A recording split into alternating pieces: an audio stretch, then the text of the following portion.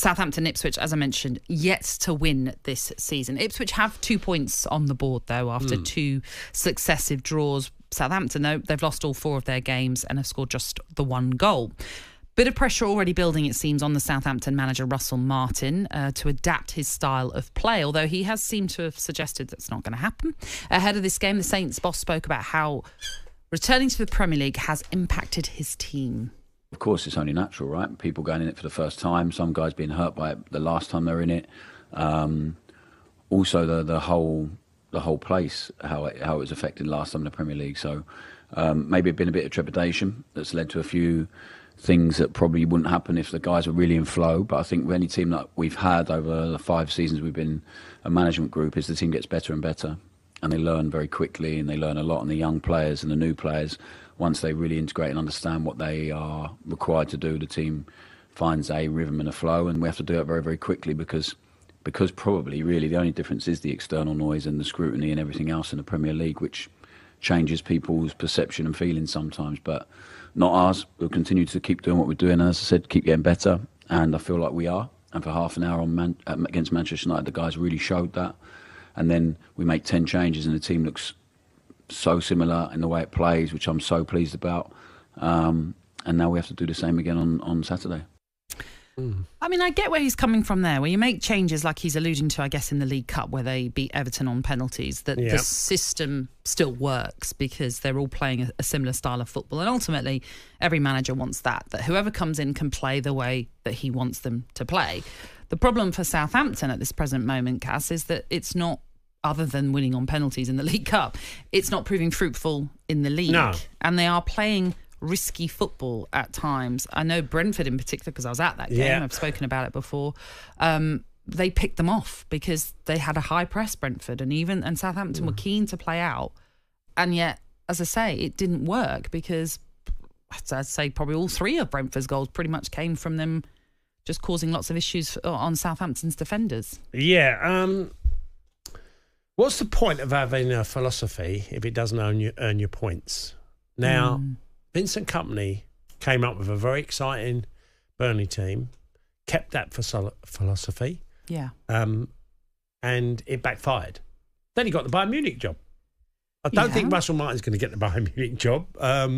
But it can lead to other jobs if people think, we can see what you're trying to do. You just don't have the players necessarily. Well, that is a bit... Look, he's been a manager at MK Dons, Swansea and Southampton. I understand what he means about the way he wants to play, but you have to adapt. I don't like saying plan B. I always feel like you adapt. I watched Ipswich at Brighton last week, and I thought Ipswich really struggled and fought like hell in the game. Really battled. But they weren't the Ipswich that played in the Championship. They were a little bit more adventurous and a little bit more open. And I gave them a lot of credit for how they got a point out of the game. Because I thought, do you know what? There's something that Ipswich did today, which some teams who get promoted in a certain fashion, they had to dig deep. The problem Russell's got is the quality he's playing against. So there's an element of being streetwise, I suppose. Well, you can see that with Ipswich, and less so with Southampton at this moment in time. No, look, listen, who knows? Come the end of the season, it might be all right for Southampton, that actually the players have gotten used to playing some of these calibre of players that you're talking about, or teams that you're talking about. Yeah, look, the idea is possession of the ball, isn't it? Yeah. Southampton want to dominate, and if you look at the numbers, they're dominating the ball in games in the Premier League as well. Now, with that, there is a lot of, I would say, possession being kept by centre-halves. Look at 2 centre-halves. It's very much from there to AB. And then you'll go to the goals against column.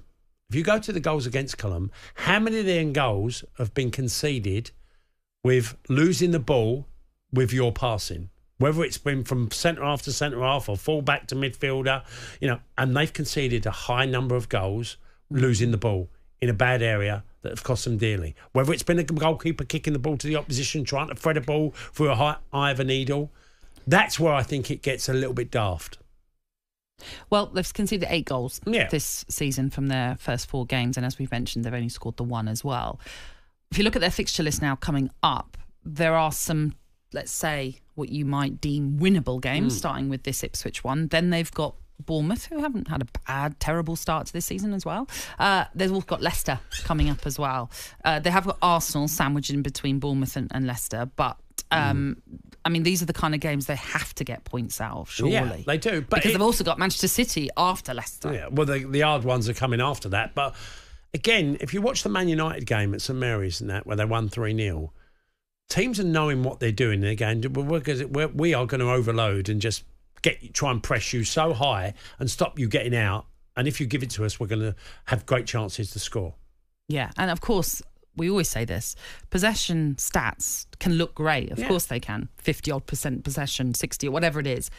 But how much of that is offensive and defensive? Yeah. And if it is, like you say, just knocking it between defenders, is that really productive? No, I always argue it's purpose football, where you're playing with a purpose to try and score. I don't have a problem with a style if you want to, get it out and play down, and lots of teams do it. You have to be brilliantly good at it. But the problem is the Premier League have high quality technical players who don't give you the ball when they get pressed. They don't. They can keep the ball away from you. I remember earlier this season, Russell Martin said that all they need to do is score their first goal and they will relax. He's now switched it to, if we can just win our first game, the players will relax. And I get where he's coming from. Of course, that makes absolute sense. But the pressure does seem to be building a little bit on him. And if you believe some reports, some were saying that the board of Southampton are still uneasy with the fact he's not happy or not keen to adjust the style of play. Just a quick word on Ipswich before we have to hit a break, because I'm conscious of the time. As you say, they earned a good point at Brighton. Really good defensive display. Their keeper, Muric, was brilliant for them. On AM, on DAB, via the talkSPORT app and on your smart speaker. talkSPORT.